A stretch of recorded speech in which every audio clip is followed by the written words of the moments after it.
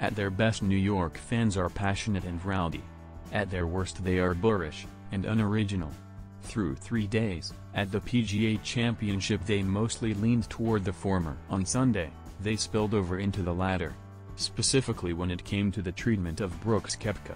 As Koepka's victory march took a turn to madness on Sunday evening, the Long Island gallery flipped on the 29-year-old. There were screams of choke in his direction, along with a number of vulgarities involving his girlfriend. Perhaps worst was a series of Dustin Johnson chants, while Koepka was on way to making bogey at the 14th.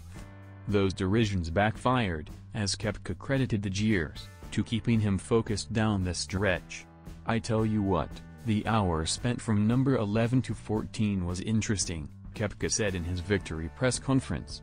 "When they started chanting DJ on 14, it actually kind of helped, to be honest with you. I think it helped me kind of refocus, and hit a good one down 15. However, one player didn't take those words as kindly as Koepka. That would be Varner III, who was in the final pairing with Koepka on Sunday. It's a pretty crazy day. I thought it was pretty weird how they were telling Brooks to choke," Varner said. "That's not my cup of tea. I was pulling for him after that. I have a few choice words for that.